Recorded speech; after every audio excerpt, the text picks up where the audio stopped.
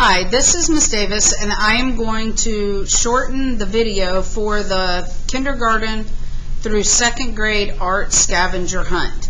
So kindergarten through first graders, either online or on campus, will complete the art scavenger hunt by drawing a small picture that goes along with the word artist, A-R-T-I-S-T.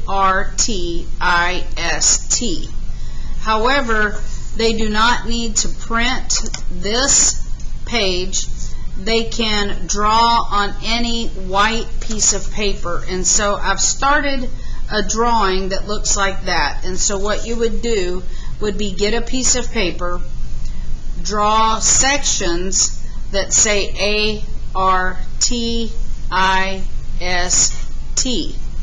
And then in each of those sections, you would draw these different things inside that section. And you want to save this paper for the following weeks, because we're going to expand on what we draw in some of these pictures. So the first thing that you would draw would be A, and that is any artwork. So I drew a landscape picture. So it could be a landscape, it could be a sculpture, it could be anything that you would see in art. And then R is something that you would use or see for rodeo artwork. So it could be anything related to Texas, it could be anything related to the rodeo, or cowboys or cowgirls, like a cowboy boot, maybe a hat, any kind of rodeo animal like a cow or a horse.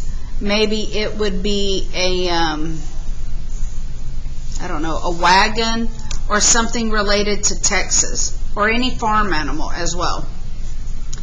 T is a tool that an artist uses. So this could be a pencil, it could be a marker, it could be a pair of scissors, it could be a bottle of glue, it could be really anything related to art that you would use in art class. And so I'm going to make a pair of scissors.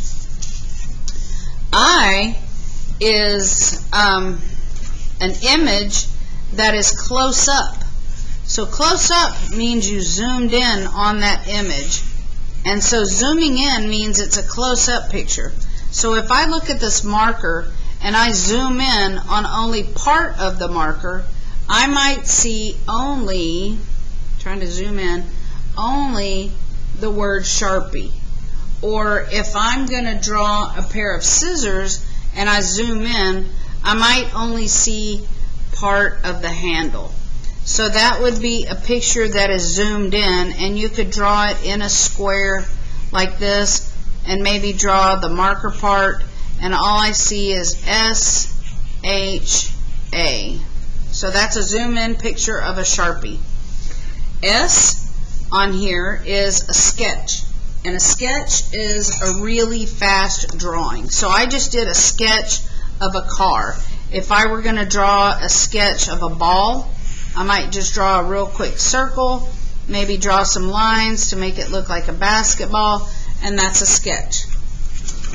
And then, oh, nope, I messed up. Oopsie.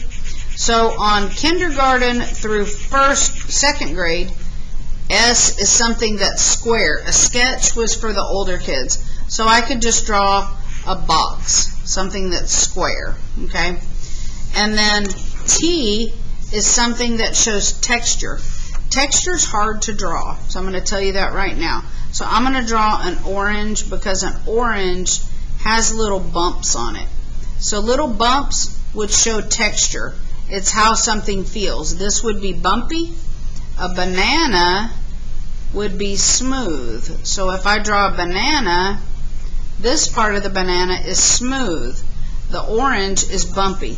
So that shows texture. And you do not have to turn this in on a video or anything.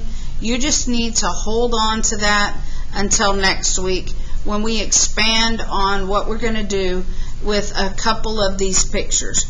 So that is the art scavenger hunt for kindergarten. Well, not even kindergarten, first grade and second grade. Kindergarten, we're going to do something a little bit different.